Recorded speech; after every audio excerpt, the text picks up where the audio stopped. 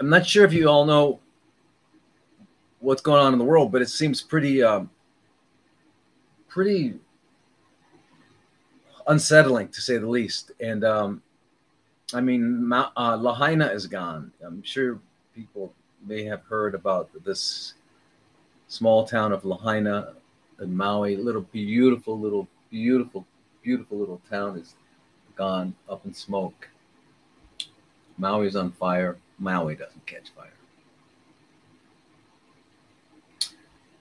Maui doesn't catch fire. Anyway, so a lot of weird things happening, and I wanted to first of all apologize to everyone for not being so available right now for my consults. And I know they're urgent. I just had an urgent one. Somebody on Instagram, your situation that you just explained to me on Instagram, what they're doing is obviously doesn't work. You've already told me it doesn't work. It's not working. Okay. This apparently this woman has a certain type of fermenting cell in her lung area, and they've used chemo, they've used everything they can, and it doesn't work. So therefore, it doesn't work.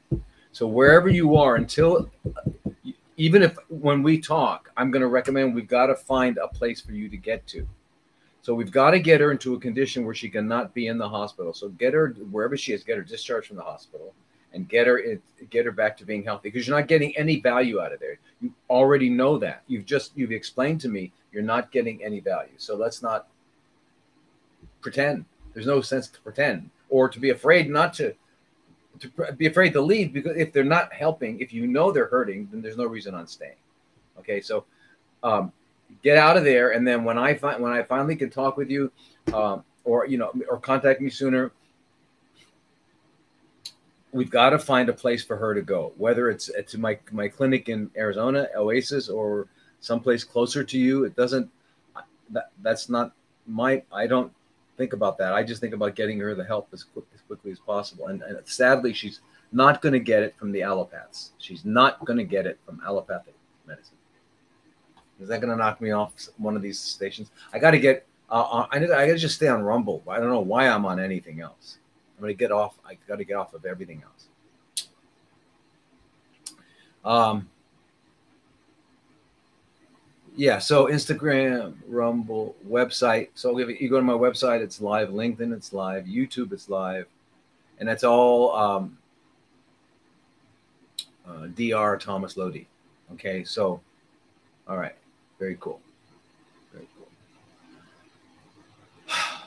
So,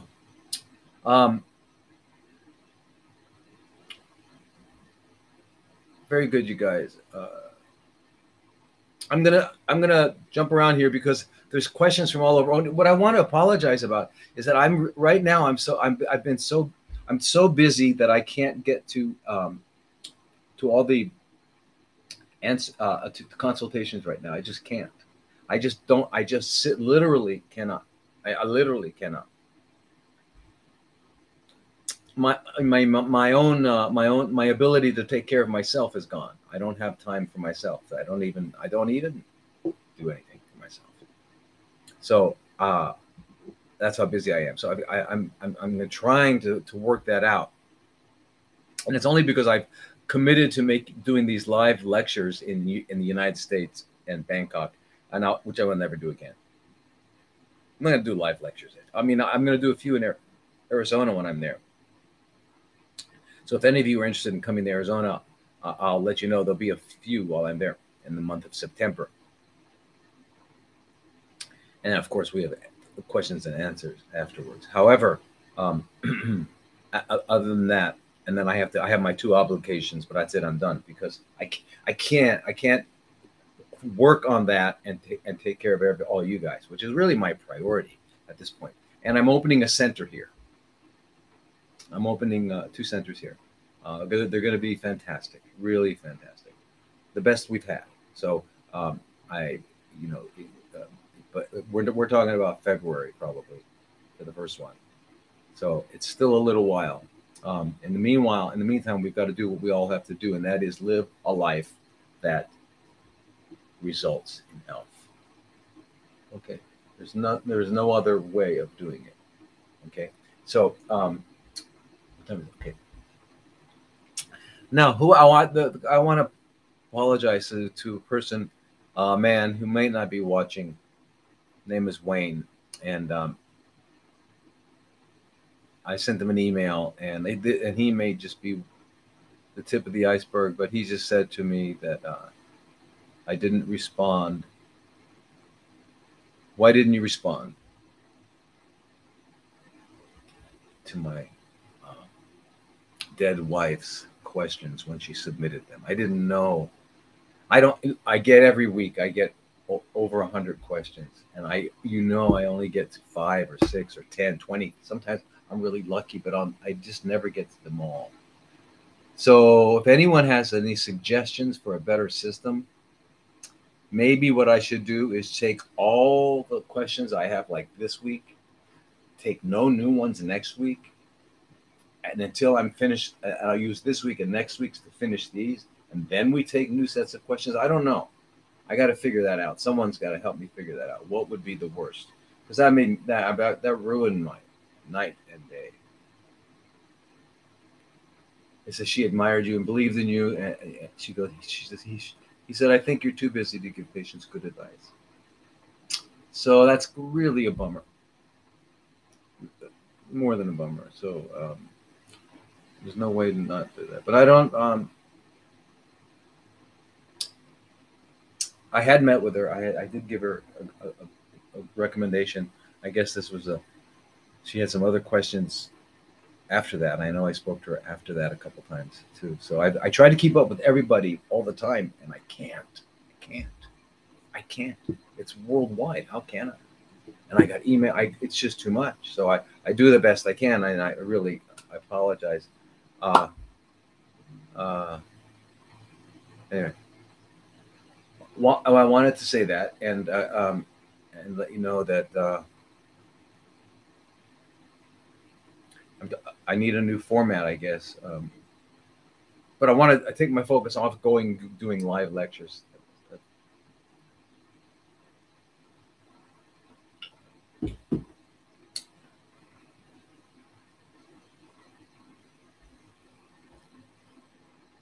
Do any of you know, let's see, we can't do this now. Do any of you know any good medical doctors? Anybody know any good holistic, or not even holistic, but people that are doctors that are done with allopathic medicine and want to get trained and learn and have a new career and actually really help people? If you do, please have them get in touch with me, okay? Because that's what I'm working on. Okay, I think I can do this now. Are they going to let me? Come on, you guys. It's now 7:13, so it should be okay. So, and I'll be cool. I'm going to try to be cool today and not say anything that's offensive. Isn't it weird that I have to not say anything offensive? Because I don't know how else to talk. Because the problem is, no matter what you say, you're going to offend someone, right? If you say something conservative, you offend people that are the other, and if you say something that's the other, then you can defend them. So that's how I've always lived my life. I live my life such that I just live, and I just who I am. And plus, the other thing is I'm not a good actor. You know, I had an opportunity. My mother was in the movie industry, and I had an opportunity to be in the movies. I mean, I could have done that when I was young. But that's not what I wanted to do. I didn't want to act. And I grew up in Hollywood, so I always saw people acting. My conclusion is that everybody was an actor. Everybody. I mean, I didn't know the difference. Remember, I was like, I couldn't talk. And so I was looking. So how do I know that this guy here is an actor and this guy's not? I mean, I didn't even think about that. Just to me, the world was a stage. And when I grew up and I read Shakespeare, the world is a stage, I said, yeah, definitely. And so I know that. And the world's a stage. So anyway, but I'm not a good actor. In other words, I can't pretend like I couldn't act. I couldn't play a role where I'm something that I'm not. And so just the same thing in social situations. I can't pretend. You know, I'm going to go give a talk now. They're saying, cut your hair. No, wear a tie. Wear a tie. Squash your dreams in a neck tie. No, I won't do it. Anyway, that's just that. Some of you can, and God bless you, you know, but I don't. So anyway, so how am I going to talk without offending people? It's impossible, but I'm going to try to, okay? Until I can get on Rumble, and I'm going to get it. Now, and if anybody knows anything about Rumble, let me know what I can do. I mean, can I make, what should I mean, it's not live, right? You can't have it live where where I can talk back and forth, where we can have a dialogue. See, what I really want to do is have a dialogue and be able to answer your questions right now in live time, which I can't, because remember, I really have to follow what I'm reading here. So anyway, can lupus be fixed without taking drugs? Lupus, okay. Well, lupus is, as you know, it's all the full name is called systemic lupus erythematosus, SLE. But they call it lupus for short, and it's just because there's this rash around someone's face many times when they first get it. Yeah.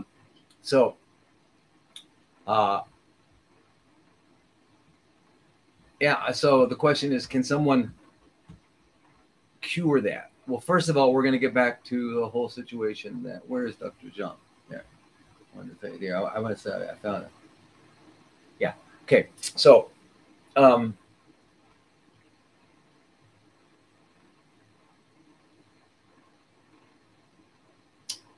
okay. Well, first of all, remember, none of us buy the story of autoimmune conditions, right?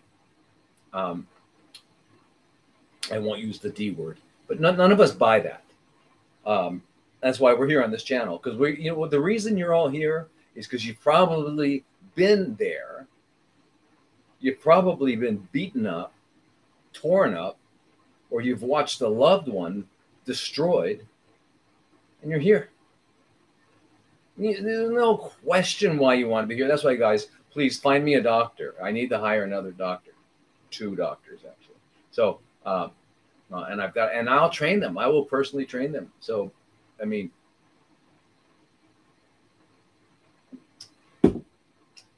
so if you know of anyone who's tired of working for the morgue, tell them to contact me at Thomas@drlodi.com. It's a good place.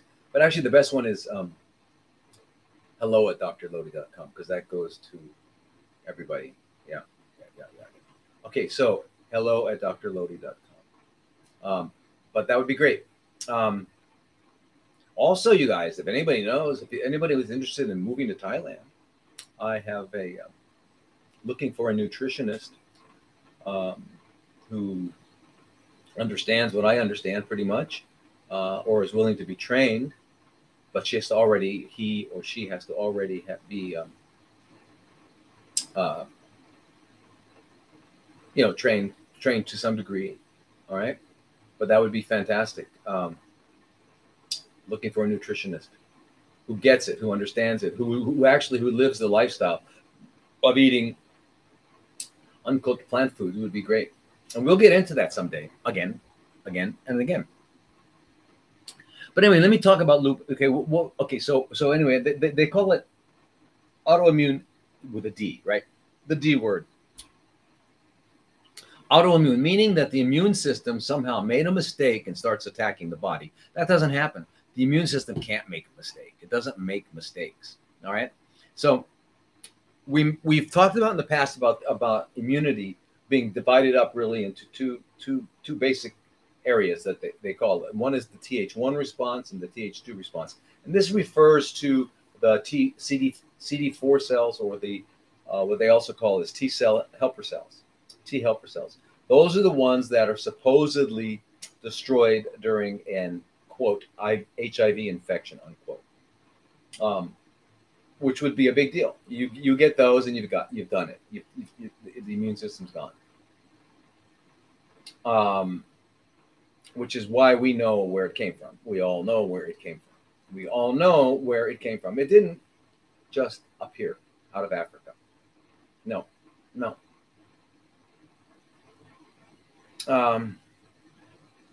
None of these things are just appearing out of Africa. And you know, the bizarre thing is that there, if you look into it really carefully, if you're, I don't care if you're a biologist or not a biologist or a virologist, viruses don't fit any category of biology. They're just little editors. They run around editing DNA. That's what they do. So if you have melanoma or any other kind of chronically fermenting cell, there is something called Rigvir, which is a oncolytic virus, and they've run it through the melanoma line long enough, so now it's after that it's after that. That's what it's attracted to, whatever it is. And what I think it is, it's just an exosome. An exosome is just simply a glycoprotein coat that comes off of the membrane, just kind of budding out, or inside, it forms inside the membrane, or buds out through the membrane, and it's got a little RNA or DNA package in it, and that's what it is. And it's 50 nanometers, 70 nanometers, 100 nanometers. That's it. That's how big it is. And so the same as virus. And then no one can actually, no virologist, no one's ever seen it. With electron microscopes, you can see these things. But yeah, but you can't take them and put them over onto somebody who doesn't have them. This is Koch's postulates. You can't take these little things that you find and put them into someone's nose and they're going to get the same problem. It doesn't happen. It doesn't fulfill Koch's postulates. Anyway, so we've got, basically the immune system is working from an inflammatory and an anti-inflammatory balance. All things in nature are balanced by the yin and yang, you know, day and night, up and down, front and back. All these things are, it's all binary. It's a binary universe.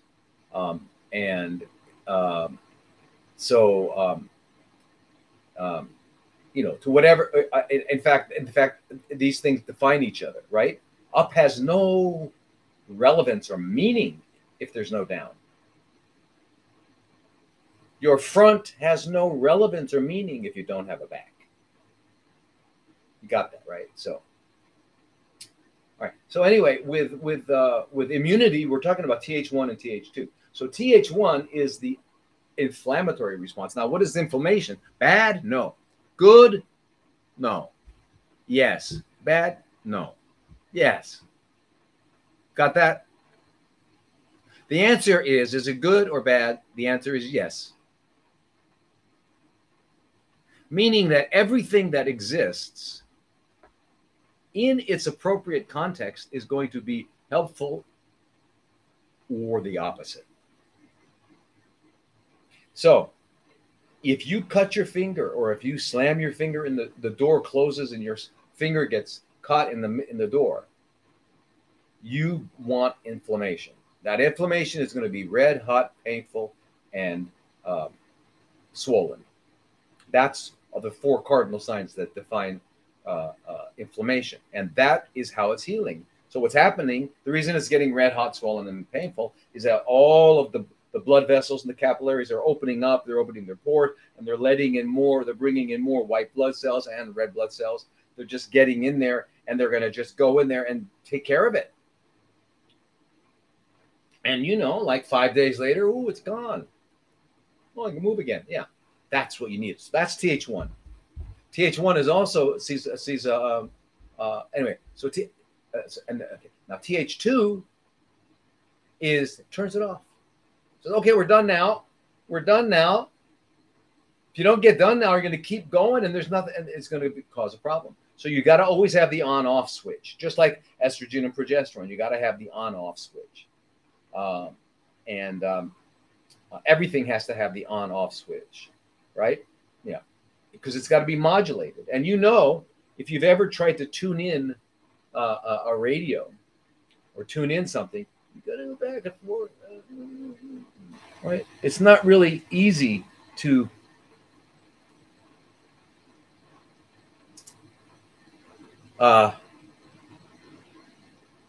it's harder to do with, you know, with one, but that actually one is this way, left and right. So you're modulating it. So anyway, you need to fine tune it, and that's what it's all about. That's what estrogen and progesterone are all about, and that's why when women and men are concerned about any kinds of chronically fermenting cells that can result from hormone, it's not the hormone. It's not a bad hormone. It's that they've gotten unbalanced, and we have to restore balance. Okay, because none of them are bad because they exist because they're necessary, because that's how we stay alive. So it's not good or bad. Remember, the universe is not moral. It is not good or bad. It is absolutely necessary. Why is it necessary? Because it pleases God. That's why. I don't know of a better reason.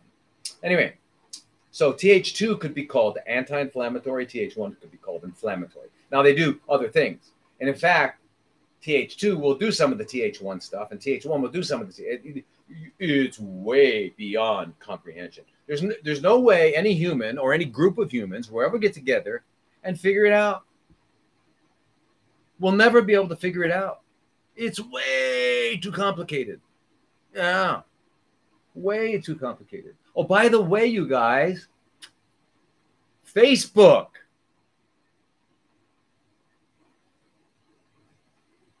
Now, they can read my mind. They can if I'm talking to someone about shoelaces, the next thing I see, there's shoelaces ads coming up. But they can't seem to fix this. The fact is, we still don't have access to our Facebook. Still don't have access. Can't get on. And they're working as hard as they can. And they send me out all these artificial intelligence letters. They don't even have in fact, none of the world does anymore. Have you noticed?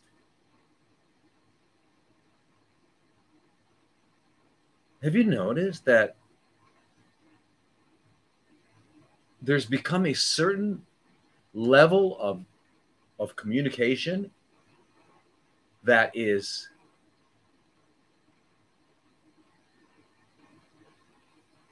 considered, what is it considered? Polite? Appropriate? I consider it offensive. I consider it inhumane. Well, that's what it is.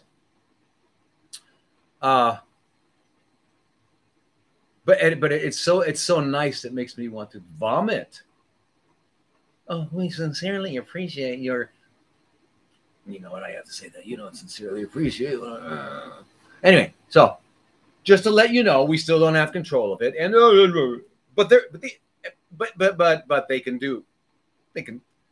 They know what you're doing. So, getting back to your answer, and this is why I apologize again, Wayne. And the reason I don't get to everybody's questions is because I get to what comes up, and what comes up out of my mind, I'm going to assume is necessary for us all to hear. Okay, because I'm listening to me the same time you are. I don't know what's going to come out. Anyway, and by the way, that's true of all of you. Unless you're giving a speech that you've rehearsed. If you're just talking spontaneously, then you're listening and hearing it too. Anyway, so what I wanted to tell you is this: it's very, very important. Is that what it used to be thought was with autoimmune conditions is that organ-specific autoimmune conditions such as Sjogren's syndrome or multiple sclerosis, where it eats up little holes in the myelin sheath around the nerves. So organ specific was a TH1 dominant. In other words, it was hyper-inflammatory. Whereas the systemic wide ones were like lupus, Oh, and Sjogren's. Yeah, that's what I meant. Sjogren's. So Sjogren's and lupus, which are more they involve more than one organ. They're more systemic. Yeah. I mean, so what would another organ specific would be? Irritable bowel syndrome, right? Is organ specific, right? And so that's usually Th1 dominant. The other one is Th2 dominant. And so the situation is you don't want to be dominant on either. You want to restore the flexibility, because what's been found out is very easily. Now, and this is very important. Now, listen, this doesn't only apply to autoimmune. What this applies to completely. Let me get this over here. This is crazy. What this applies to, you guys, is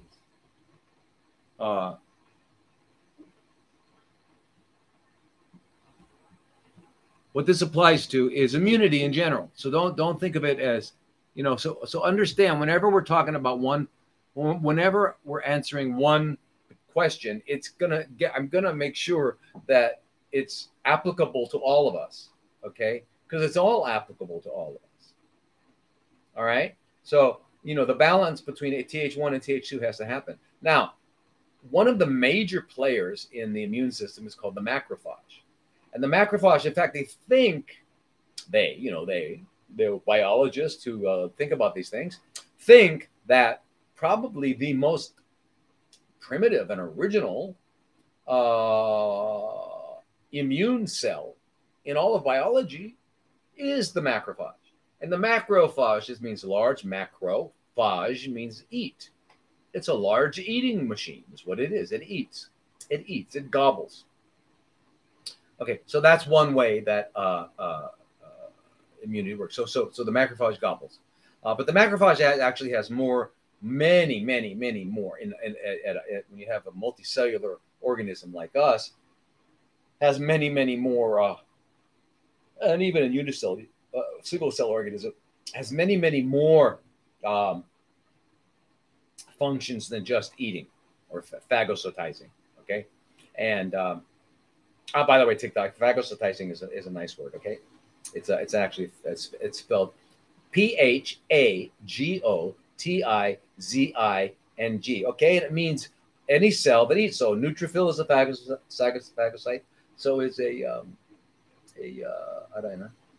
macrophage. Phagocyte. They eat, they consume, they eat, rather than produce a substance to kill and destroy. They eat. Okay. Now, in addition to eating, the macrophage, it takes a piece of it, so to speak, and presents it to the naive, in other words, the highly trained, ready to go T cell that just came out of the University of Thymus and is ready to go, but doesn't quite have a target yet. So the macrophage comes and shows to them, along with its brother, the dendritic cell. The dendritic cells do that too. Dendritic cells just I don't know, you know, there's some mild weird differences between them, but they do the same thing. Basically, they're what they call antigen-presenting cells. All right. So anyway, so what it finds out is that there's also the macrophages can be in an M1 and an M2, and if they're an M1, then they're naltrexone. If they're M1, that means what they're busy doing is getting rid of. They're helping. So when that macrophage shows up to the whole tumor area and it gets into the micro, it's got in there to get in there and chew up and do all the stuff that it does, and it starts producing all of these cytokines, these interleukins that call in the other guys, and it's just and activate this and activate that. It immediately, once it gets in there, it gets into that low oxygen, low acid environment of the tumor microenvironment, and it gets turned into an M2, and the M2 is going to help the tumor grow. So that's the problem with the tumor microenvironment. That's the problem. That's a big problem with the tumor. And I think that's the ultimate problem we run into when we get to a point with anybody where we can't go any further. It's because we can't change the we've got to learn how to penetrate and get into that tumor microenvironment so that we can change. Otherwise, everything that shows up is going to get turned over. And so basically we lose the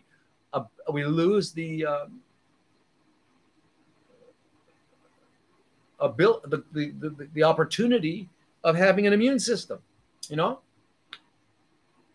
Now, where I found this, and I wanted to tell you about this. It's really important. So now, one of the things, right? So again, SLE dominated by TH2. TH2 is going to produce cytokines and interleukins, which are chemicals that will. It's all anti-inflammatory, which prevents things that are there from being eliminated and balanced, and so they start to accumulate, right? Because it doesn't allow for the inflammatory side to clean things up, because you need a balance. All right, so that's what happens with that. So now there's a condition that's what's it called again? It's called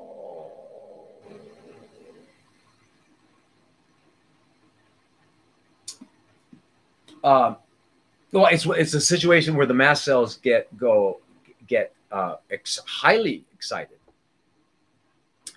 When the macrophages get highly excited and they go crazy, and they cause major problems. Okay, and this happens in many different kinds of situations, where it can happen in sepsis. It can happen in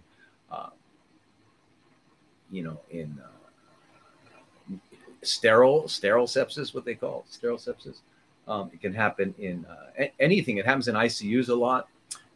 And what it is you wind up getting the overproduction of IL-6 and TNF alpha and all of these interleukins and cytokines, which are just chemicals produced by cells that stimulate, turn on the entire inflammatory cascade. So what happens with when you get this condition called MAS, and you have an autoimmune condition, or if you have chronically fermenting cells and you get MAS, the macrophages are on fire, and it eats you up.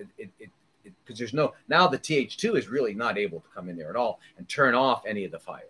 It's also what they call the cytokine storm. When they're talking about the cytokine storm, that's what we're talking about. They're talking about the inability to turn off the apparatus to kill and eliminate in the immune system.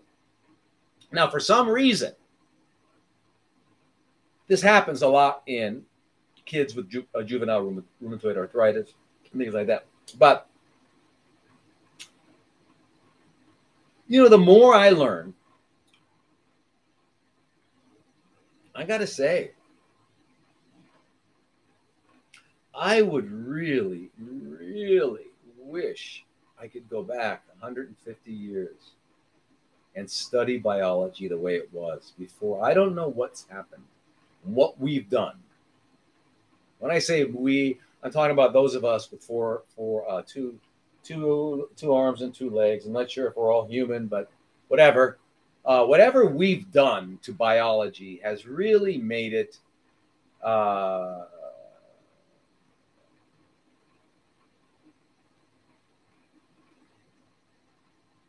we just don't see these things in the jungle. We don't see these things in the forest. Now we are going to see it everywhere because it's happening everywhere. But prior to the intervention by the freaks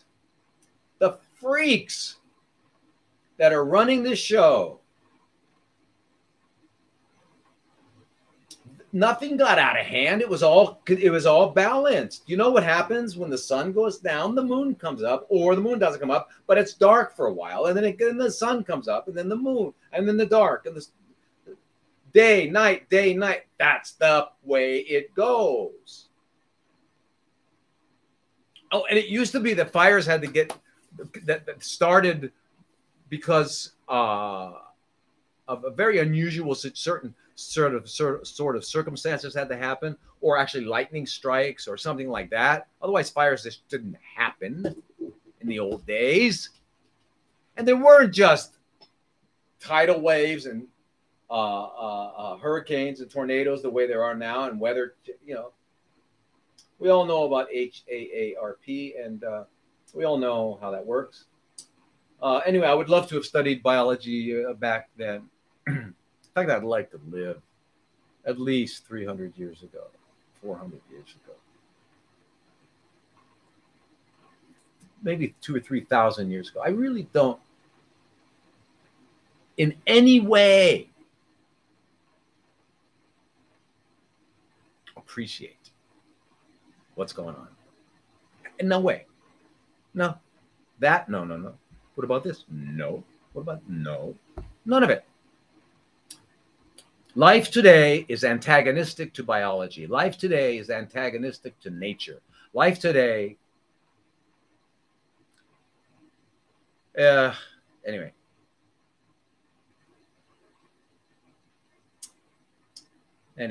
So that's what I'm saying. You know, and there's, you know what? It's really weird too. It's a lot of people. It's weird. Instagram keeps getting hacked.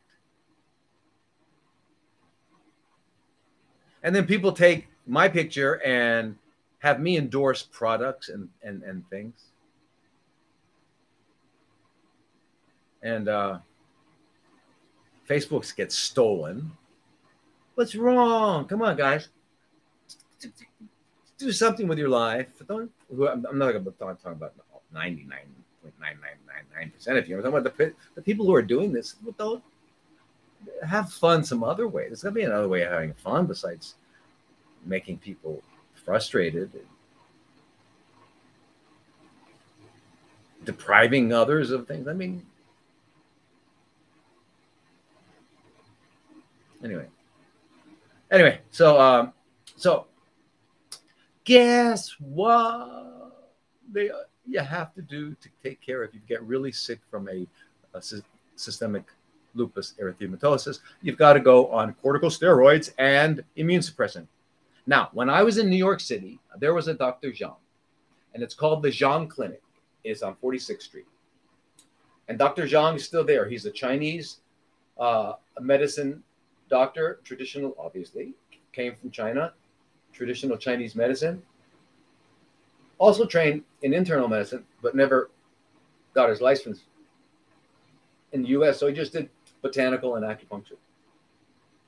And he only took care of a few specific conditions. And one of them was autoimmune. So I had a woman come into my clinic way back around 2001, 2002 with day 1 or day 2 or 3 of full-blown first-time lupus with the big rash, and I got her blood test, and it was everywhere. You know, when lupus can go to the heart, can go to the kidneys, can go all over the place, go to the brain, it can cause all kinds of problems. So you immediately put someone like that on corticosteroids and things like that. I called Dr. Zhang. We got down there, got her this stuff, and I'm telling you, within 48 hours, it was gone. So I don't know what it was, because he showed me the botanical stuff, and he showed me actually the biochemistry of the molecular structure of what's in those plants. But again, it's, you know, I don't know what it did in the body. But his phone number is 914-259-0346. 914-259-0346 at 210 East 46th Street in New York City. Dr. Zhang. Amazing. It doesn't do everything. Got to find out. There's like only 5 or 6 conditions he works with, but he takes care of them. But now, guess what else we got? Guess what the researchers have found? Well, it turns out that you're going to love this one. Can I say this online? Hydroxychloroquine. No, hydroxychloroquine actually kind of decreases this stuff. Why? Because it decreases the production of IL-6 and it decreases the production of TNF alpha and also what they call toll-like receptors. And then there are these other receptors that are on macrophages, dendritic cells, T cells, and things like that, that if they get bound, if the right thing binds to them, it turns off that process and calms it all down. And that's something that's called indole 3-carbinol. Oh my gosh. Where does that come from? Does not come from mistake. It does not come from a pork. I got removed again.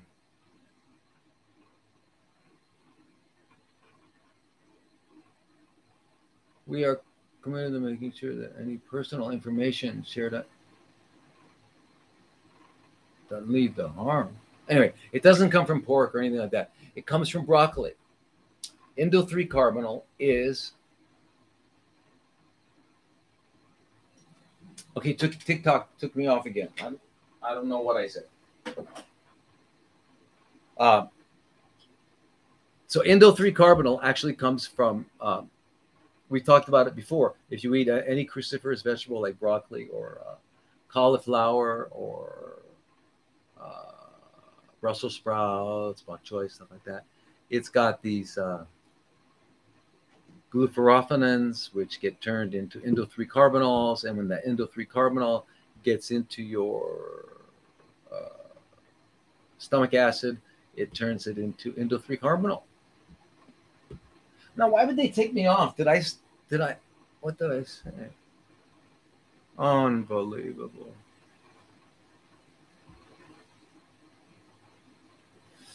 So anyway, that's something good to know, is that the cruciferous vegetables can actually decrease the entire powerful inflammatory, the dangerous kind. It doesn't get rid of it completely so that it's you no longer have it. Now, one of the other things about the, and I want to get back to that tumor microenvironment because it's very, very important, is what has been found is that it's actually full of microorganisms. So I think it's 1 in every 47 or every 147 chronically fermenting cells is a microorganism. And maybe the doc information, I shouldn't have given his name. I don't know, you guys.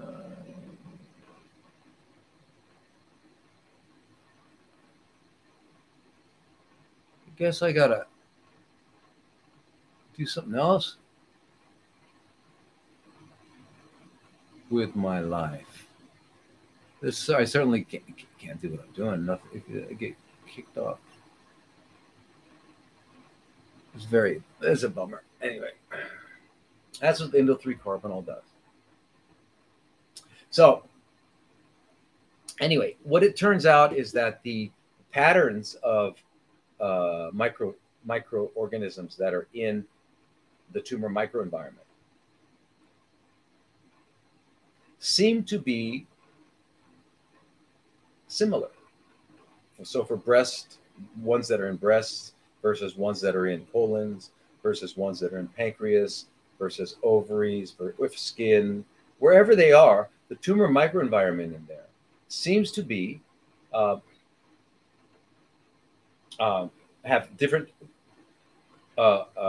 ratios and kinds of bacteria, microorganisms, bacteria, archaea, and so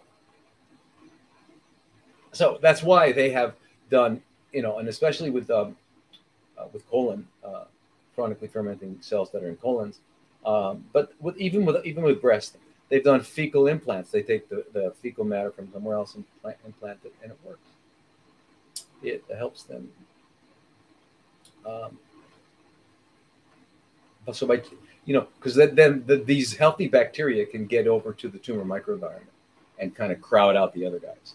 And so it all comes down to really, again, is restoring balance and getting what they call prebiotics. Prebiotics are the food that bacteria eat or that microorganisms eat. And then the microorganism, there is, we need a certain kind, you need a certain number of bacteria. It's no sense trying to memorize all the names, but you need to get at least 40 species together, and you need a lot of them to get them in. It can take them a lot. And then you got to make sure you're eating the food that they will eat to stay alive, and otherwise they won't be able to colonize.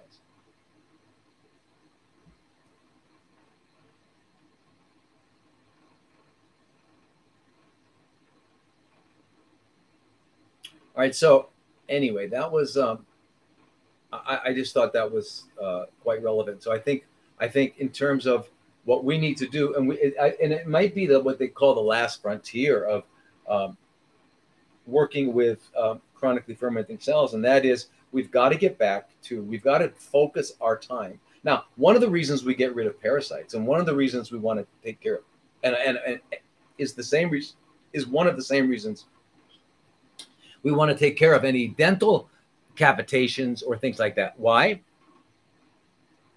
Because they actually disturb the natural oral flora, nasal flora, and then if it's and then parasites can destroy the intestinal flora, whether it's small intestines, large intestines.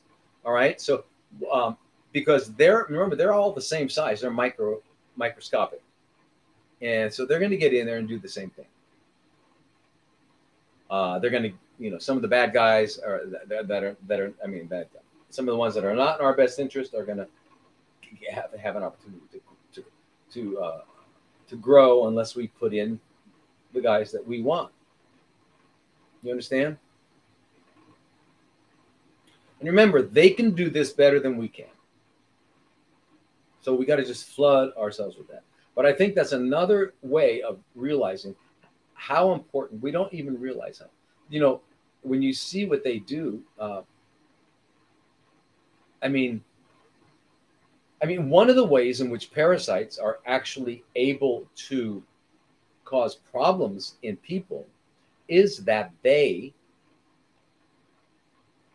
produce substances that disrupt our immune system. Yeah. So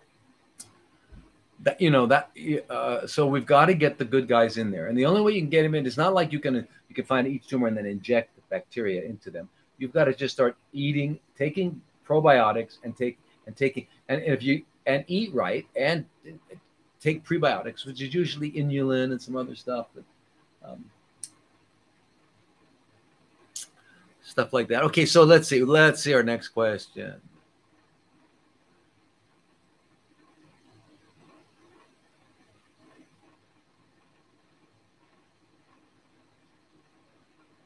I asked you to talk about a new Zoom policies. Christy, I don't know of any new Zoom policies. Did I say that? Maybe I was talking about something else. But anyway, thank you for reminding me. Yeah, the Rumble channel. I know we're on, so I know we can get on. So if you guys want to stream on there, because eventually Instagram and TikTok and Facebook are not going to be anymore.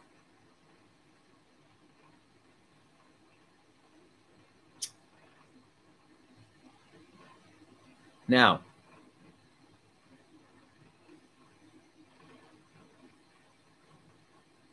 anyway, thank you so much, Christy. Thank you. Monica, my oncologist recommended to do a full stomach and lymph node reduction operation. PET scan and biopsy haven't shown cancer. But my oncologist says that these scans cannot show small cells. What do you think? I think your oncologist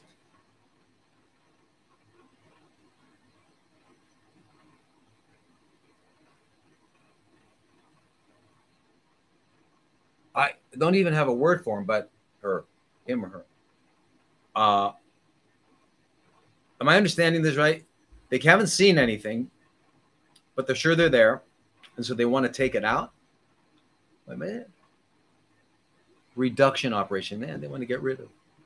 They want to get rid of your lymph nodes around.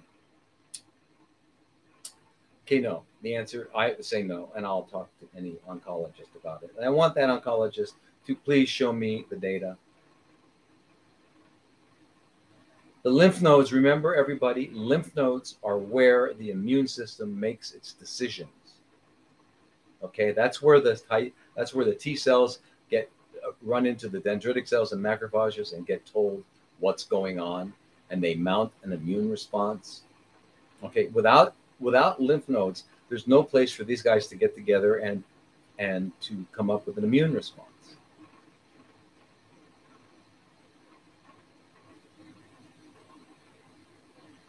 I can't really understand what they were trying to say.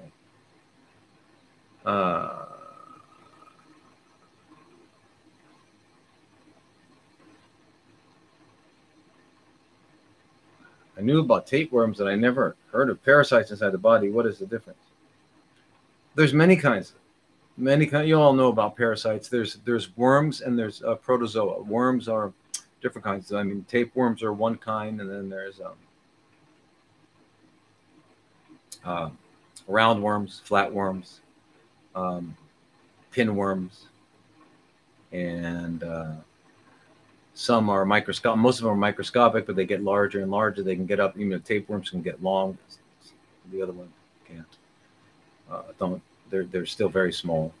And there are little flatworms that are called flukes, and they live in the blood. And they can go into the liver, and they go into and they cause cholangiocarcinoma, which is chronically fermenting cells up the bile ducts. And then there are, many kinds of worms. And then the protozoa are Giardia. You've heard of Giardia, amoebic dysentery. Trichomonas vaginalis. You heard of that? That's a parasite. Babesia,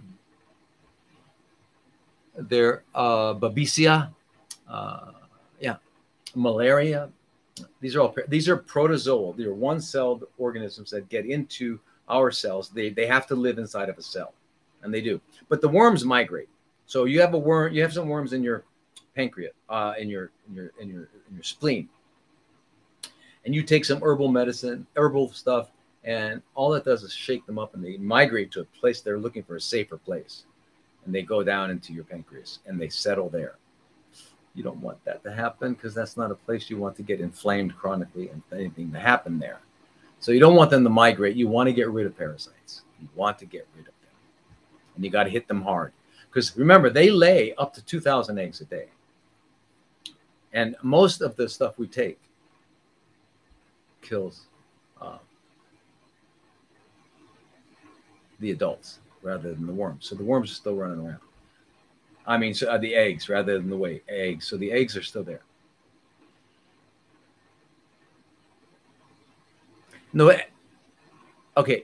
There are, if you're oncologists, I don't know what's going on with you, Monica. I don't know what kind of situation you had, but we don't want to take out any lymph nodes, especially if you can't find them.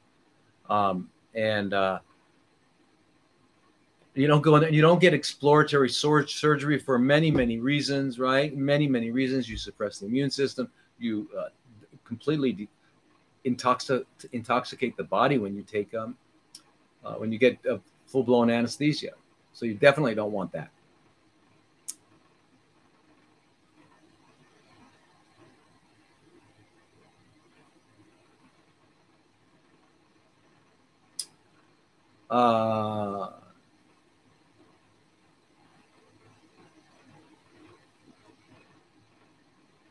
So yeah, no, there's whatever has happened to you so far, consider it enough, and let's get you into with a group, with a doctor that can help you heal from this chronically fermenting condition, rather than go to war against it anymore. There's no war. And also, surgery just doesn't work. I mean, it works under some circumstances. People always say, well, surgery, okay, it works under very rare circumstances. And I'm not saying this by myself. It's not just me. I know surgeons, I know people, I talk to people. I have 2 patients that are oncological surgeons. So this is not stuff I'm making up. And the surgical literature shows you as well. So anyway, surgery. If you have to get surgery, you get it. You have to. There are situations where you absolutely have to, yeah. But yours is not one of them at all. So what you need to do is We need to get in touch, Monica. Come on.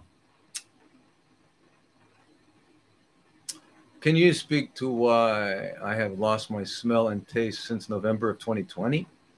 It happened after I had a cold, and these two senses were never restored. I have not taken medical intervention that has been promoted for the last 2.5 years.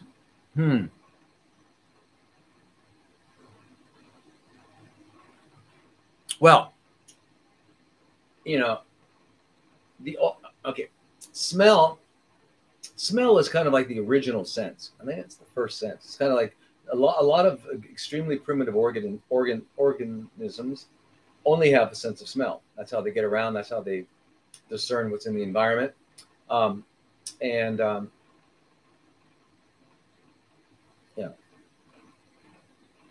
it's a very important part of our brain too. It's kind of like if you know something, if you're good at doing something, then you say, yeah, he has a nose for these things. So anyway, but both smell and taste are easily modified by external situations. Being exposed to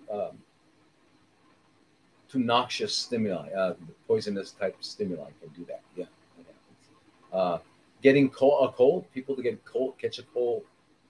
I'm using the term catch a cold, but they have a cold, or they have what they call the flu and things like that. Their olfaction and gustation go down a little bit. Yeah, and it usually recovers after a little while.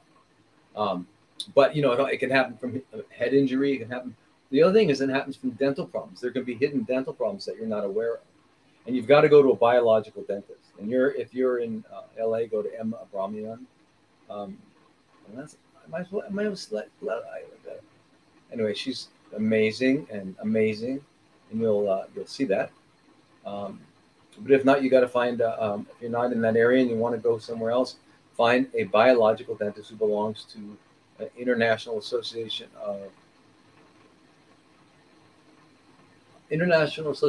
of Biological Dentists, like IOAMB or something like that. Medical, and I'm not sure what it stands for or what it is, but and make sure they don't put in, like someone told me the other day. My dentist says he puts in safe root canals. There are no safe root canals. It's taxidermy. You're putting dead teeth into the gun, into the bone, which goes into the mouth. You've removed you remove the blood vessels, and you remove the nerves, and you fill it up with cement, and then you put a crown on it. Now, all the bacteria and other microorganisms have gone in, and they actually build up a little cave in the bone above or below where the root was. And it's called the cavitation. And in there, they produce things called biotoxins, right? And there's no immune system to police them, so they're out of control. And they run along meridians that connect to our organs. Okay, so there is no safe. And if they're telling you that, then they're not a biological dentist. Please understand that. One way you can tell if someone is a biological dentist, you look at their website and you look under services. And if under services, they say that they do root canals, then they're not. You don't do a root canal. And you don't put in metal amalgams. If they do that, then they're not. It's not. It's not. It's like saying there's these here, smoke these. These are safe cigarettes. Or I don't know. Can't even think of another analogy. That's a good one. Anyway, with taste and smell. Now remember, the other thing. So you got to check out dental. Dental is a big deal. Okay. I don't know if you were exposed to any kind of radiation or anything like that. It can do it. Of course, cigarette smoking can change it, but it usually comes back. Cocaine can change. Snorting a lot of cocaine can change it, and then it comes back. usually if the person stops in time. But as I said, head injury. And the other one is hormone. Hormones can do it. And it's interesting that menopause, with the reductions in estrogen and progesterone, both can result in decreased smell. Because estrogens are actually necessary to regenerate taste buds and regenerate the cells of the nose. So when estrogens are low, that regeneration is slower, and you wind up with a net decline. Yeah.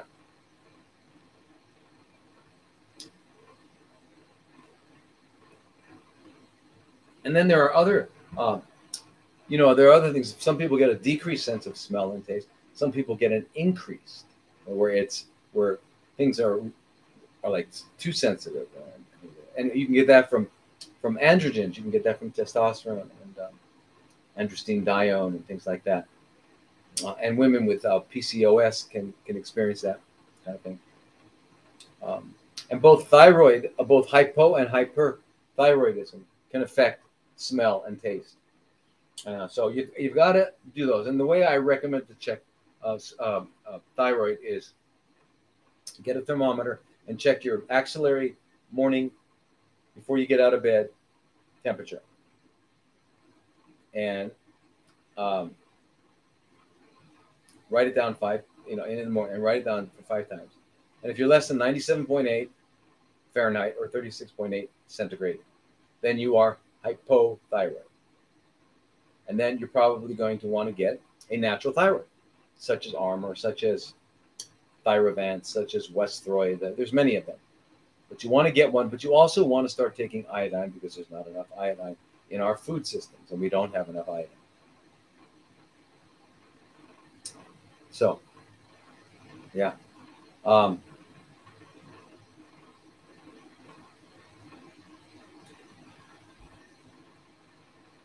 But it's very so elevated androgens, again, they can lead to the same as a decrease in estrogens and progesterone. They can lead to problems with smell and taste. So you need to get all of those checked out. There's a lot of things to check out. Okay, and the average ENT doctor is not going to know that.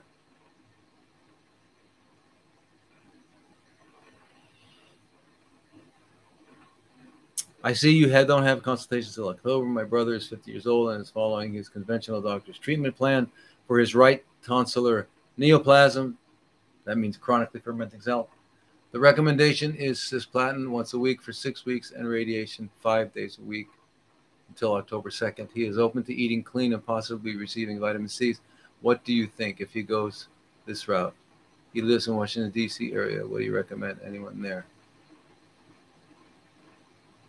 His oncologist says its success will depend on the mindset and diet, but says there is no research on vitamin C helping. Is that true? Oh my God, I wish this was a Zoom so I could show you.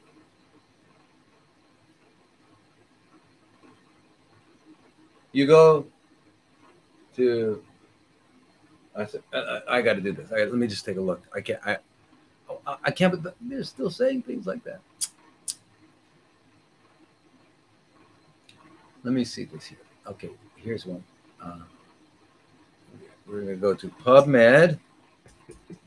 And we're going to put in intravenous vitamin C and cancer. And we have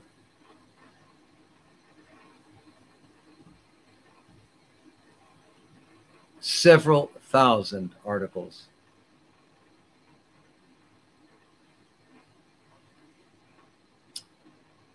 Several thousand articles.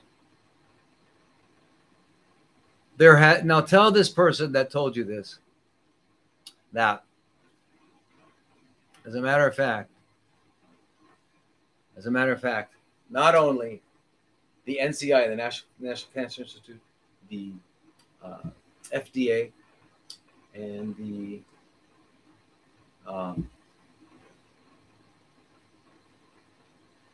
NIH got together with under the leadership of Mark Levine at the NIH, and they did some studies on vitamin C and how it works.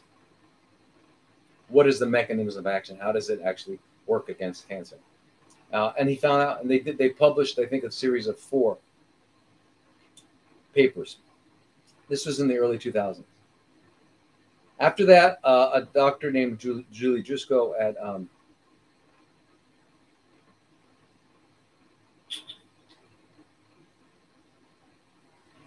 Nebraska, one of those, either Nebraska or Oklahoma. Anyway, it was a university-based trial with ovarian cancer and vitamin C. Okay, that was one trial, and then there's been many trials since that time. So they've had clinical trials, live clinical trials. There's published research. It's been going on for decades. So please tell your doctor that that's just simply not true, that vitamin C would work. And your oncologist just doesn't know about it. And he should at least have the respect for the field that we're in to not say that something's not research if it is research. It's like I wouldn't say, well, they've never done any research on chemo. They've done a lot. I'm not going to say they didn't, but read it and you'll see what I mean. So, do I think he can be helped? I definitely do. I know that cisplatin, look, I'll find you an article right now. Cisplatin will make cancer metastasize. It will make it spread. You know, you look up, go look up a, look at, there's an article called The Paradoxical Effects of Chemotherapy on Tumor toll-like 4 signaling.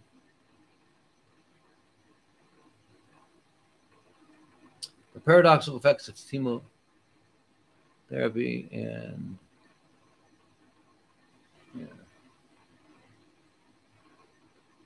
and then here's the one with Taxotere and not Taxotere.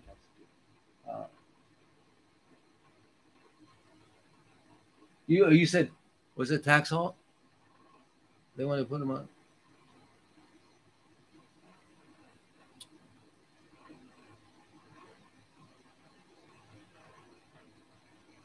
Yeah, cisplatin. Okay, they want to put them on cisplatin. Okay, so what I was going to say is that go get paradoxical effects of it, and then here it is. Well, here's one article here. You can. I can't go to it because it'll knock me out here. But it's one article here.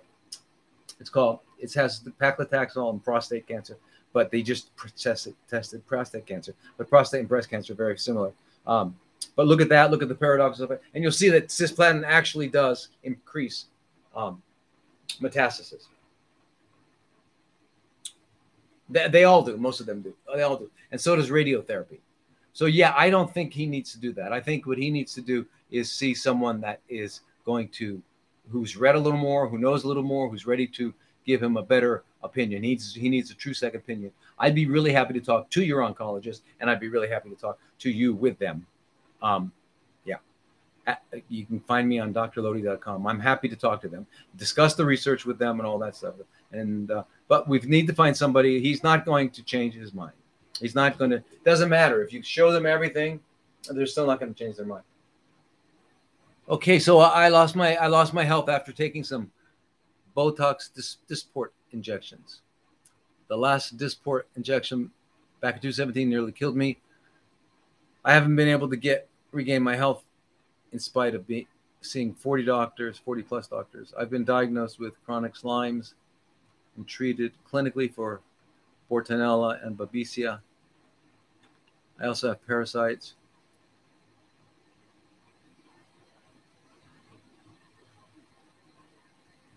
Well, Carol, I need to see. I can't just go from that. But yeah, for sure.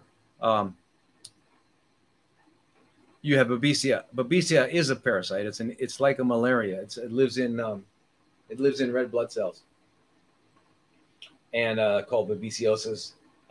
It usually accompanies Lyme's because it's carried by a tick just like Lyme's is. Lyme's is carried by a tick, and the same with Bortonella. So, where is it? Where is your stuff? Where is it?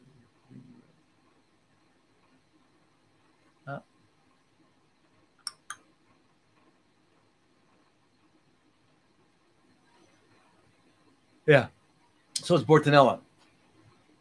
And so then you think you've also got worms. I'm sure you do. So you really need a really powerful parasite cleanse right now. It's very, very important. I mean, essential. Essential.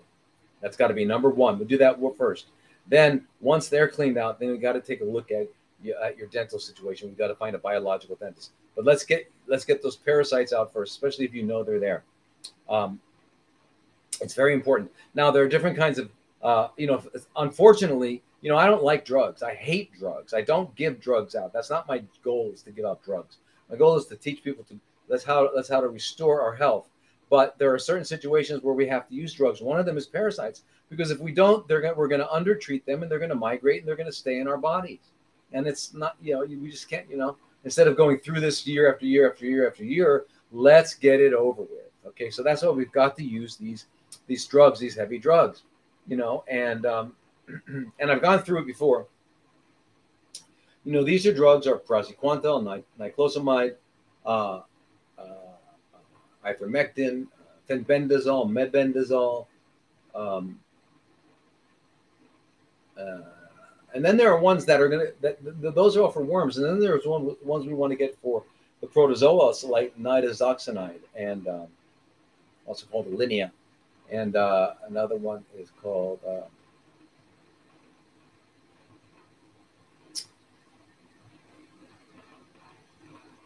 actually there's several, and strangely enough, some of the things that we think of as antibiotics, like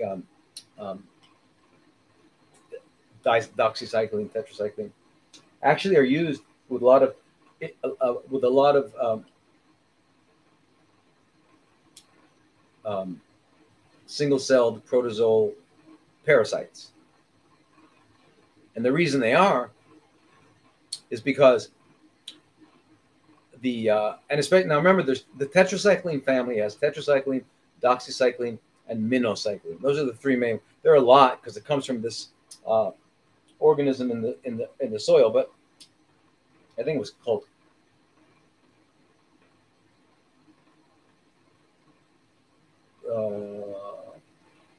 chlor tetracycline. I don't know what it was called, but anyway, the thing about them is that they get into the cell and they get intracellular organisms. So they're good in things like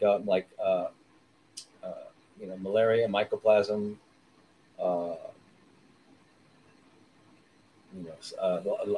and then spirochetes is good for spirochetes. Like Lyme's is a spirochete. Spirochete just means it's a bacteria that has a screw-like shape, and it gets into things.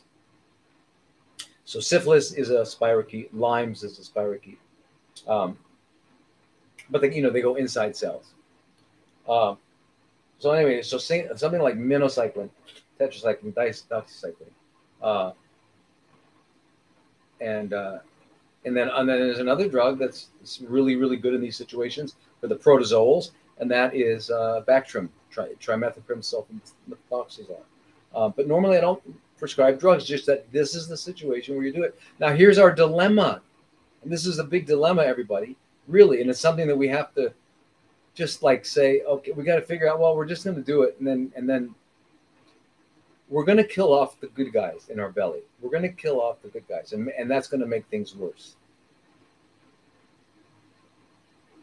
So how do we do this? How do we get rid of the parasites and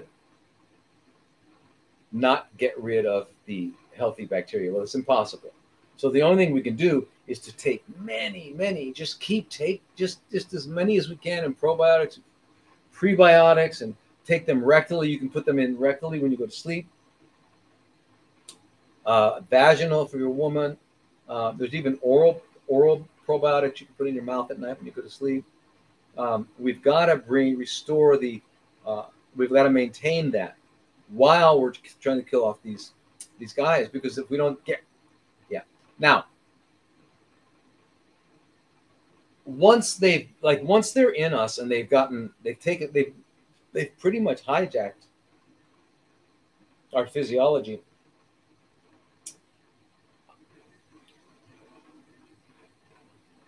I don't think there's another way. Fasting would probably do it. Although, you know, a lot of them, like these blood flukes and stuff, are living in blood vessels, and they're like malaria is in our red blood cells. Babesia is in our red blood cells. They're eating the hemoglobin. So, you know, even if we're not eating, if we're fasting, our body's still got to be making its own cells. So, but I think it might reset our physiology enough so that we can eliminate that. If somebody said, look, I don't really want to take any drugs.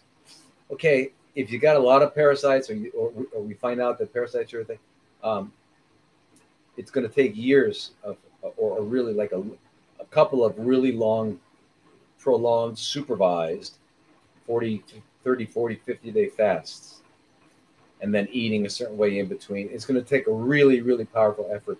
I think I would recommend killing the parasites first, doing the dental, make sure there's no other hidden dental infections that are fueling this thing, that are keeping it all going, and then do fasting and cleansing and clean things up. But I just get rid of the, because it's almost like if you don't, suppose I had a cavitation here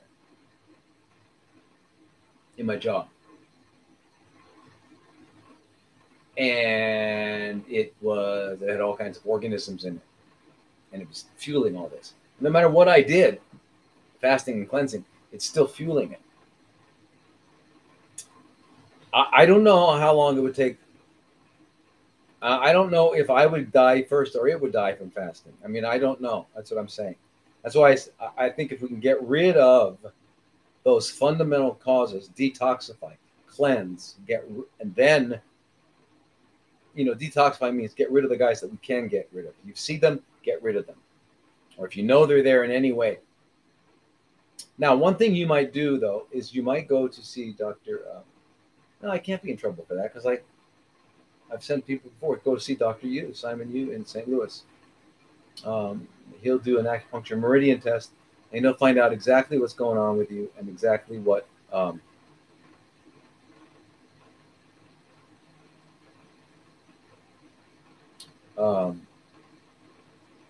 remedy is. You know, is it parasites? Is it dental? Is it environmental toxins? So those are things that are in there.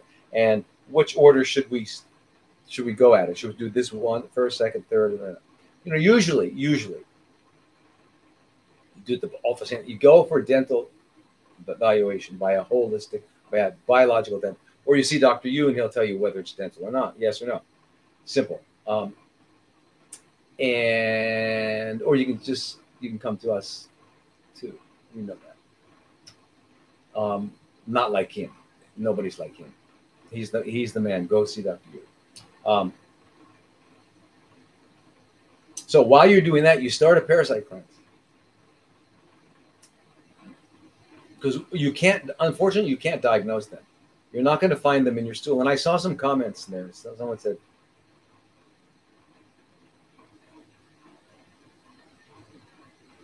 Someone said, they you know, why? Oh, I remember the thing. Someone said to me, someone said there was a comment on here. It was really an interesting comment. It said, well, you know what? If there's no, why didn't God give us a way to keep our colons clean without colonics?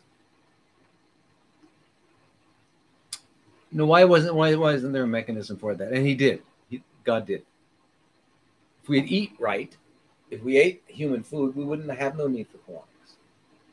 If we grew up eating human food, we grow up eating non-human food, and we live in a situation that is not natural, so that we don't, like, you're in a board meeting, or you're at work, and you got to go to the bathroom, and you just can't go right now because of whatever, or you're on a date, or whatever it is, you can't go out. You can't go to the bathroom. You hold it in, and then you kind of offset that urge, and now that does, so you do that, and we don't drink enough water. We're not hydrated. We just don't eat right. We don't eat the food that humans need to keep that. Remember, we have 30 feet of intestines, or 10 meters. That's a lot of intestines. It's a lot of revolutions going around, and it's got to be cleaned out. And the only thing that really cleans it out well is plant food. I have no idea what TikTok got upset about. No idea. Xenia, I see, it says ALK plus stage 4 or 5 years. I don't really know what that means. ALK, what does that mean? Why I am not? Why I am not going regular despite eating healthy? Yeah, we talked last time, right? Remember, it was despite eating healthy, you had cholestasis during your 2 pregnancies in 2009, 2013. You developed cholestasis. If you're eating healthy, I'm not sure. Not everybody has the same definition of what that means. But if you're eating healthy, that means you're eating plant food. It's not cooked. Let's say 90% of it is not cooked. Okay, and that which is cooked is not grilled, baked, broiled, or fried. So you can steam it or boil it. But most of it is not that way. That would be eating healthy, and you're getting a lot of fat stuff up. You're drinking a ton of water. You shouldn't be getting that. And I think you got the cholestasis. Cholestasis is just because your equilibrium got out of balance. That's all. Just your equilibrium got out of balance. Your water equilibrium. Water in one department, not in another. I have been getting mammograms since I was 29. I will be 60 in 3 months. I have dense breasts. My father's sister had breast cancer. My GYN retired now. GYN wants a mammogram and ultrasound. I asked to just do ultrasound, and she said no. Where to go about finding a doctor who will listen? Don't get you go find out. You just don't do. You don't need a mammogram. Someone had it. It doesn't mean it's not. Are you eating right? Are you living right? Are you making sure that you're not growing and making chronically fermenting cells? Are you living that way? How are you? Are you just gonna? Then what? What if they say, yeah, that is there? They can cut it off and do chemo. I don't. There's not enough context to this question. I really want to answer you because I know you want an answer.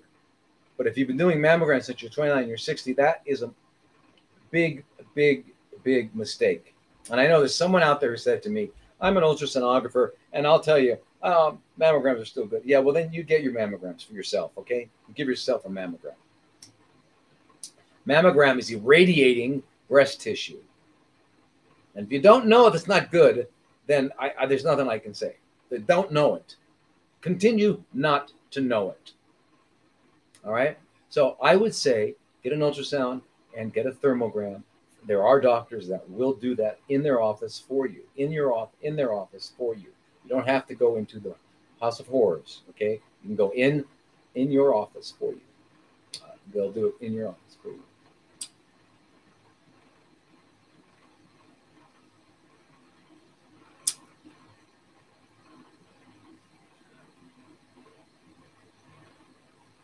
You got to find. You can find. I don't know where you are, Karen. But there are doctors that do that. I know that do that. And we have an ultrasound, and we do things like that. And we have and then there are a lot of doctors who have really good thermograms. There's a really amazing thermogram. It says a whole body thermogram now. Really, really amazing. Anyway, so yeah, you don't want to. So don't worry about that. I mean, just live right. I hope you're living right. Hope you're eating right, going to bed early. I'm recently diagnosed with poorly differentiated carcinoma. Triple negative. I'm taking low-dose naltrexone, modified citrospectin, mistletoe, zinc, and antioxidants. Also twice weekly high-dose vitamin C with artesunate infusion. My holistic doctor has advised the ketogenic diet and working with a metabolic approach advocate Dr. Nasha Winter program. My detoxification protocols include daily coffee enemas once a month, alternating liver flesh, clean, sweet, and citrus detox. Do you have any input on my treatment plan? Well, you know, I just don't know what you mean, Vanessa.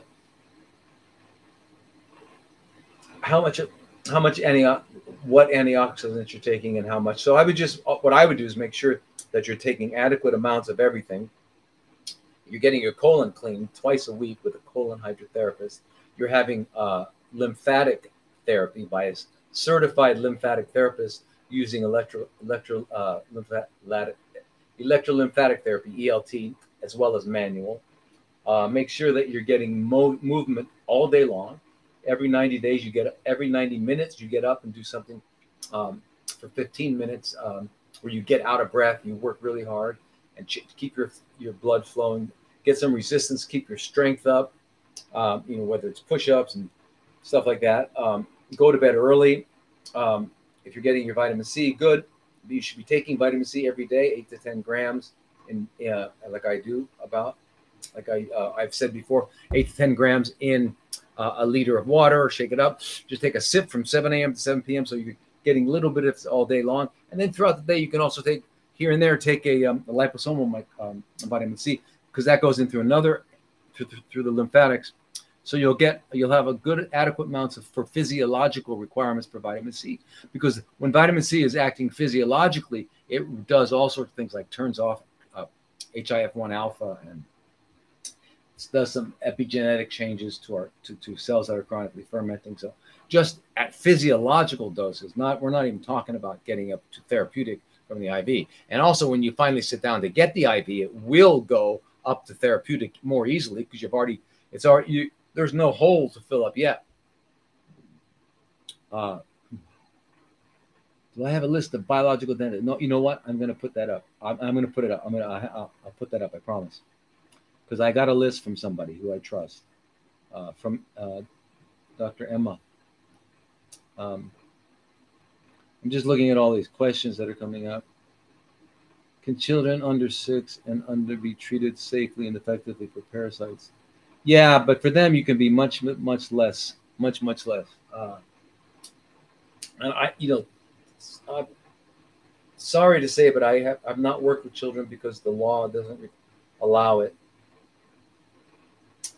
So I don't have a lot of experience working with children. We tried to work with children early on, and if someone came to us, the authorities took the child away from the parents, so we can't work with them, and they forced the child to go there. But you're talking about something else for parasites, so I don't know. I'm sure that a child could easily be given herbs. It doesn't need to be taking any drugs. Maybe small doses of ivermectin would be good, in small doses. And I don't know what small would be. I don't know how much they weigh or anything like that. But I think herbs would probably do it. Maybe a little bit of ivermectin, maybe a little bit of bendazole, little bits. I don't know what a little bit would be. I just don't know the answer to that specifically. But regarding the herbs, they could take the clove, they could take the garlic, they could take the oil of oregano. There are herbs that get rid of parasites as well.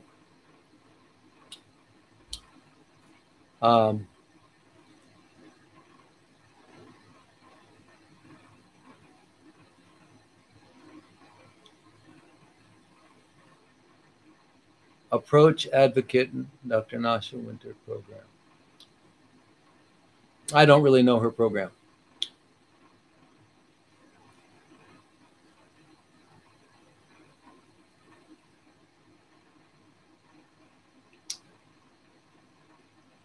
Okay, so here, have sore spot on front right rib,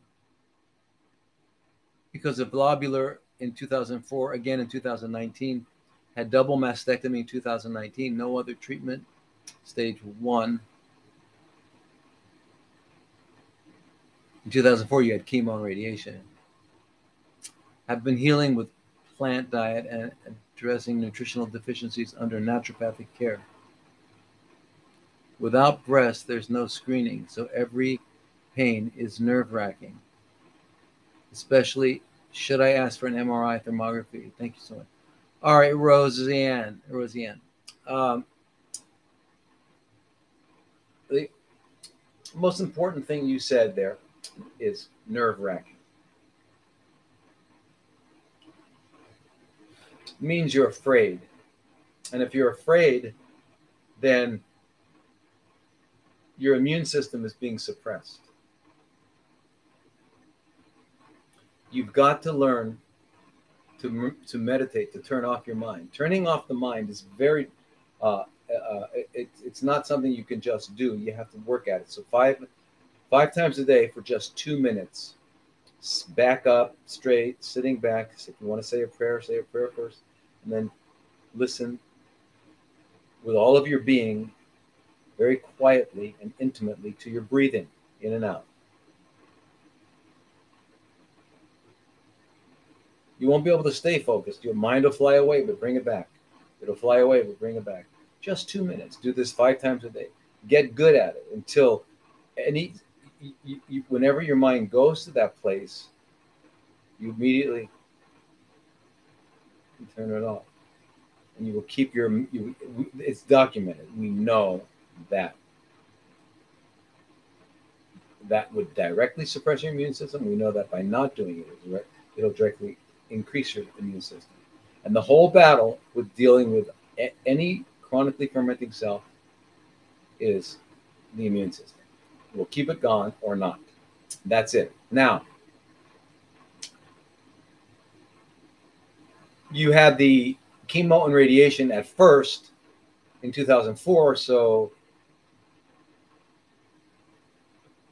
then it came back, I guess. You know, I mean, it never went away. Remember, these things it's not like they go away when they do chemo and radiation. All they've done is gotten rid of the mature ones. But all of the cancer stem cells, as they're called, and are still there. And they need time to grow. If we don't feed them, like if you put seeds in the ground, but you don't put any water at all, and you don't let it rain, you hide it from the rain, they're not going to grow. So you can't water them. So we have got to take a look at your life. So you got a little spot on your rib. I understand that. There's a lot of things you can be doing. Eating right. All these things, if you're doing them, iodine, melatonin, vitamin A, vitamin D, vitamin C, these are essential. Going to sleep early, movement, meditation, not thinking. Do you have parasites? Have you gone on a parasite cleanse? Have you gone to a biological dentist, a real biological dentist, to evaluate whether or not you have any potentially hidden dental problems that are fueling this? Because that's what you got to do. And if you do all that, you get rid of all that. And then the other thing is environmental toxins. Are you being exposed to anything? You can take Cellcore puts out a binder, something called a Cellcore binder. You just take 1 pill twice a day or a couple times a day, 2 pills a couple times a day. It just binds up. And the good thing about the Cellcore is that it doesn't take out the good healthy guys. It doesn't take away your healthy minerals. But yeah, so much you can do. Good question here by Lynn. She's saying, what are some signs that things are working? For example, if someone is eating raw whole foods, going to bed early, taking recommended supplements, getting ozone, vitamin C infusion, grounding, rebounding, exercising, meditating, etc. What are some indications that the chronically fermenting cells are turning off?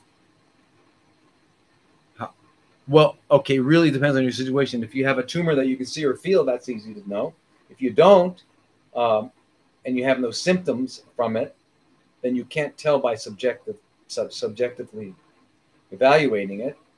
Then you would need an objective evaluation. And an objective evaluation, there are different kinds of blood tests that are helpful that just point to the fact that things are going in their chronically fermenting cells are at work, like LDH. You don't want that to be high. You get your ferritin and iron and make sure the ferritin to iron ratio is below 5:1. You look at your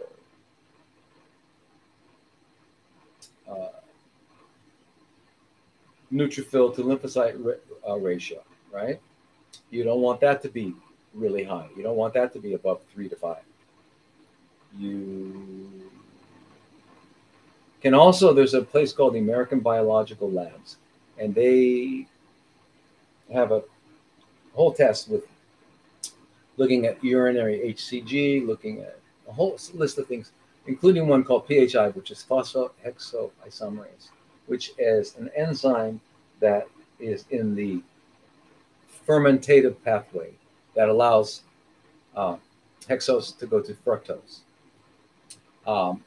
And so if that's up, it correlates very high with cancer activity.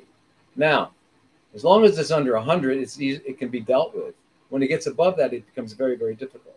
The way you're talking, this is like no way. But if it's up a little bit, if you should get that, get the PHI test. You don't have to get the whole, you don't have to get the whole battery out. It doesn't matter. I don't think so. But get the PHI, because then just get the PHI test and watch that. That's a good way to monitor. Okay, phosphohexoisomerase. It's the American Biological Labs.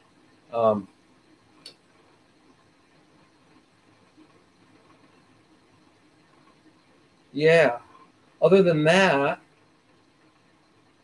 I'd say if you're meditating, do it more. I think none of us meditate enough.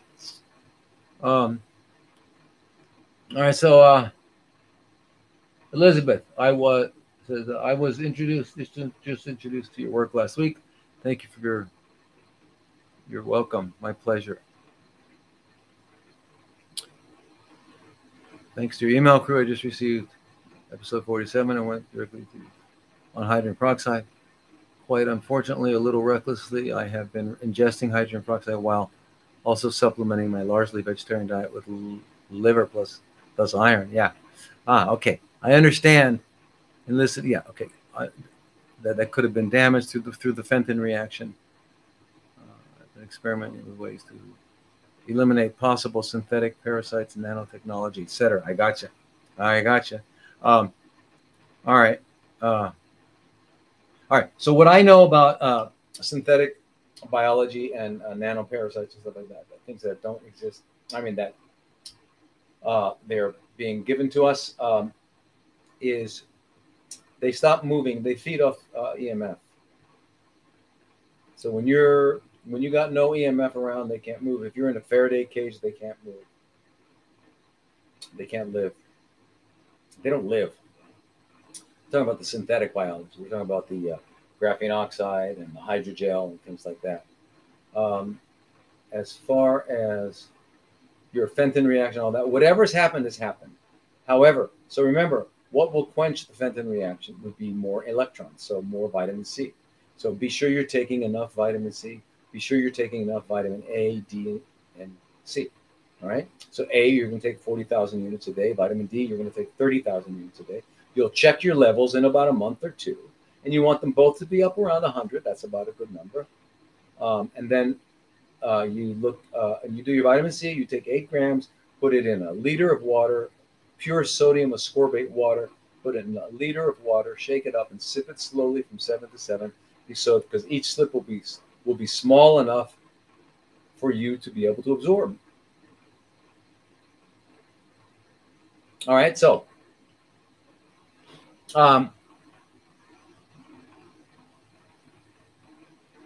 that's all. So you're doing, you're doing great. So whatever happened, and it's going to clean. It won't keep happening. It happened. When it happened, it happened. Okay, and your body, your body's amazing. It probably repaired everything that you did because you're doing everything else so good. So I wouldn't worry about that. I just wouldn't do it again, and get all these antioxidants, which are electron donors, to prevent, you know, it's not going to happen again because you're not drinking peroxide. But that's the only thing I wouldn't do with peroxide. Otherwise, you can get 0.03% as an IV. If you can get, it's really good. Take a bath in it. It's good for your skin. Yeah. Cleans your vegetables really nicely. So let's go here. Come on, you guys, over here. Got some other Instagram questions.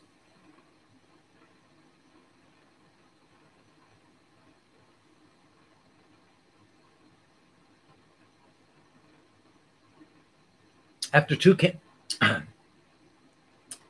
cancers, breast and lung, what is my first step to heal my immune system? Well, first of all, when you say 2 cancers, you mean you had a breast cancer that started in your breast and a lung cancer that started in your lung, or it's a breast went to your lung? Usually, it's much more rare for people to have 2 primaries, like, you know, a colon and a pancreatic cancer, or a breast and a lung cancer. That's really uncommon. What's more common is that one of them went there and you have one that's metastatic. Okay, so if that, what is the first thing you do to heal your immune system? Is, well, you've stopped doing all drugs and chemos, and you clean your colon, you do a juice fast, you make yourself celery, cucumber, kale, spinach, ginger, and apple, okay? As a foundation, you can play with it if you want. If you don't like apple and you want to put in a couple carrots, that's fine. You just want to give it enough flavor so that you enjoy it. You got to love it, but you don't want to make it too sweet. Drink 3, 4, 5 liters a day, and do this for as long as you can. 3 weeks, 4 weeks, 5 weeks, 6 weeks, 8 weeks, whatever, okay? As long as you can, you feel better and better and more energy. That will be it. Go get some colon hydrotherapy. Remember, 60% of your lymphatic tissue is in your GI tract. So by cleaning out your GI tract, you allow your lymphatic tissue to have a break. Very important.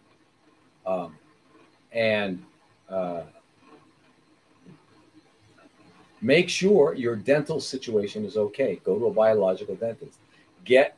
Do parasite cleanse. If you haven't done parasite cleanse, do parasite cleanse, because if we have parasites anywhere or hidden dental issues anywhere, they are overtaxing, overwhelming our immune systems. That's what they do, and that's what happens. That's one of the ways that they can subvert our immune system and all kinds of stuff. And then, if you're over 40, you might look into getting or even not, younger than 40 is fine. Go to Peptide Sciences and get thymosin alpha-1, which is an injectable thymus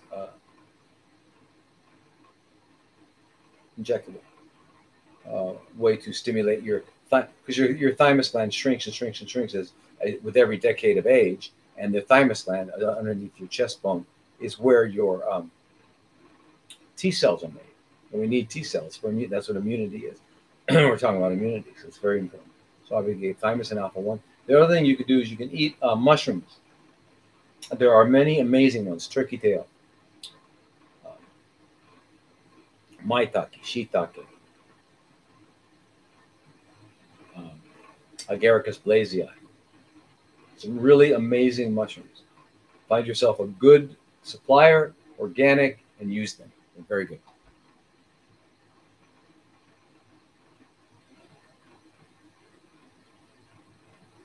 How can I come to your place and learn? Well, what I'm going to do is, as soon as I, get around to it, is put some courses up online and have different, for people who want to become health coaches, and train you and certify you to become health coaches.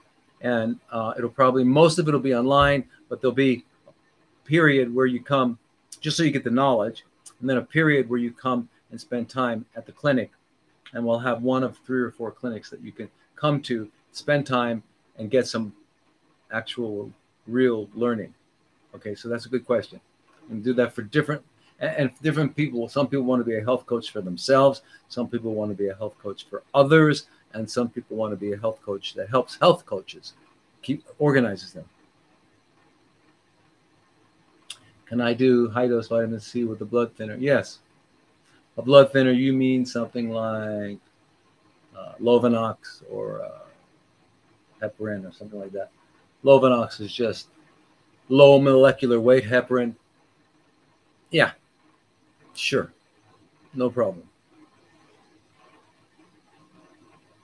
What is your opinion on restricting methionine to starve chronically fermenting cells? Well, that's a good question. Methionine, yeah.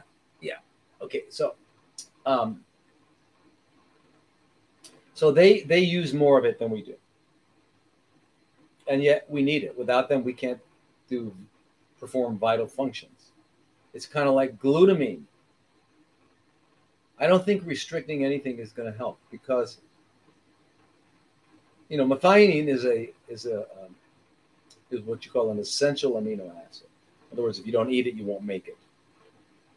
Whereas glutamine is non-essential, meaning as long as you're getting your essential amino acids, you're able to make glutamine.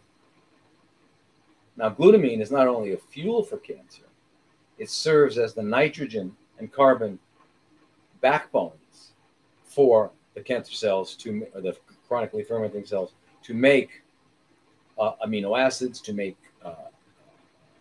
nucleotides, DNA and stuff like that. In other words, really, really important. And the carbon to make fatty acids and stuff like that.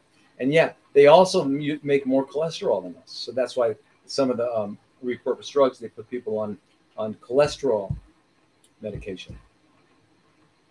But, there's too many side effects from that. I don't agree with that at all. And methionine, you can do it, but that means no nuts. And without nuts, how are you going to get your oils? And if you don't get your oils, you can't get the cellular voltage up to where it needs to be to heal. And you've got to have a cellular voltage of at least 70 intracellular to heal. And that only happens when you have really strong lipids, fats in your cell membrane. And that comes from eating nuts and seeds.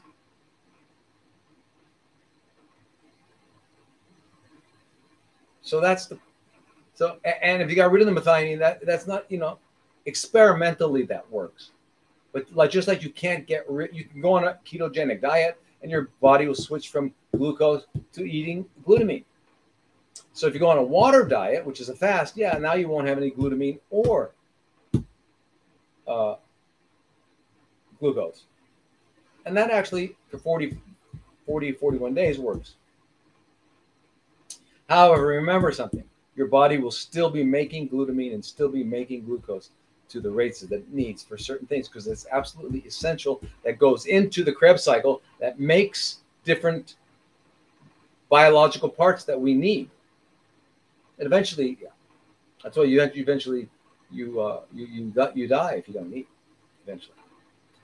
So I don't think restricting any particular thing helps. What I think is better is getting rid of any sources of chronic inflammation. Because chronic inflammation is what underlies all degenerative conditions that are called, not we, but that they call diseases, okay? That's what it is. So how do you get rid of chronic inflammation? You eat food that's not inflammatory. Food that's not inflammatory is food that's not cooked. Food that's cooked is inflamed, causes inflammation because it's seen by the body as a foreign body. Number one. Number two, you avoid stresses, you meditate, you go to sleep early, you exercise, all the things we talk about. Avoid toxins and poisons. All right, anyway, you guys, we lost TikTok, maybe for good this time. They probably kicked us off. They don't like us now. And I don't know what I said. Anybody know what I said? Anybody know what I said? Hi there. I don't know what I said. It would kick us off. Anyway.